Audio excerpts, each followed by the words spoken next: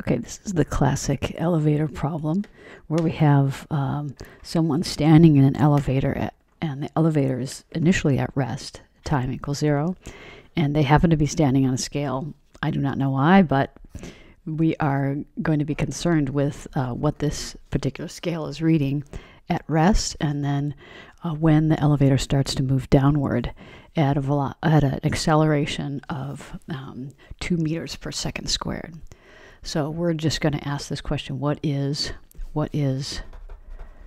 the scale reading in these two cases? When the elevator is at rest, time equals 0, and then a time greater than 0 when the elevator is moving downward with an acceleration of 2 meters per second. Now I'm going to do something kind of annoying in this problem, and that is I'm only going to use one significant figure. So we're going to call gravity, the acceleration due to gravity, which we know is 9.8 meters per second squared. We're going to call that about 10 meters per second squared. And we're going to use that number just so that we can kind of go through this problem quickly. So we know this person has a mass of 50 kilograms, and we want to know what the scale is reading initially. So let's go ahead and draw a free body diagram. And what we could do is we could pretend like that person is, a box. I guess that's not a great idea, but I'm going to do it. So here's our person, and that person is on a scale, and we know that that person exerts a force on the scale, and that force is equal to the force of gravity, which is, we're calling about,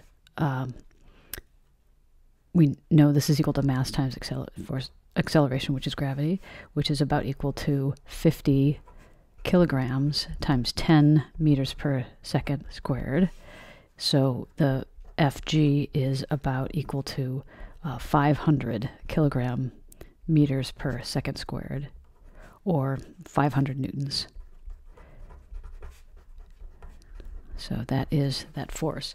And we might want to define a little reference frame here. We'll call this maybe the y direction, the plus y direction. So we know we have this force going downward in the negative y direction.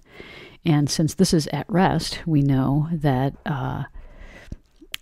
F net is equal to mass times acceleration. Since it's at rest, this is 0, so we know that the net force is 0. Or the sum of the forces in the directions of y and x are equal to 0. Well, we don't have any x direction, but we do know that there is a force that the scale exerts on the person that essentially equals the force of gravity. We'll call this the normal force.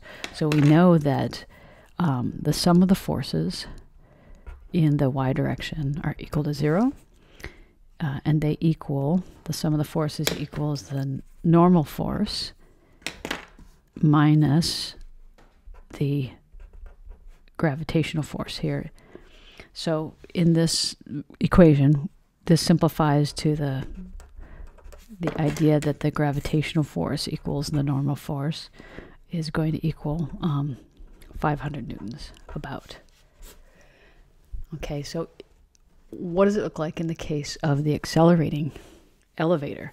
Well, we know it accelerates downward with acceleration of 2 meters per second squared, and we know therefore that F net, which is equal to the sum of the forces, is equal to the mass times 2 meters per second squared, or is equal to 50 kilograms times 2 meters per second squared, or 100 kilogram meters per second squared. We know that to be 100 newtons.